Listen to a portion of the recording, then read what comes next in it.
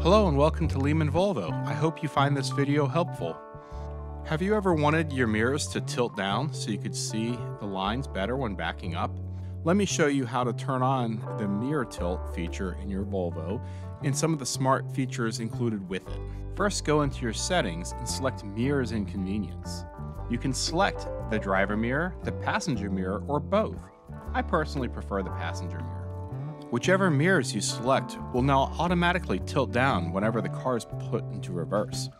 This allows you much better visibility along the side of the car to better see any lines or curves that may be near the wheels or vehicle.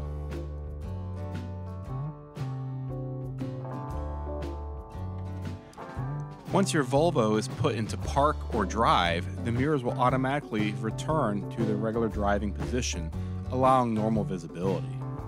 Whenever you're backing your Volvo up for a longer distance, the Volvo will automatically cancel the tilt down feature. You can see the mirrors start to fold, and then when it recognizes the ongoing motion, it simply returns them back to drive and I can see perfectly fine. Thank you so much for joining me today. I hope again that you found this video helpful and maybe have a new setting that you can take advantage of on your Volvo.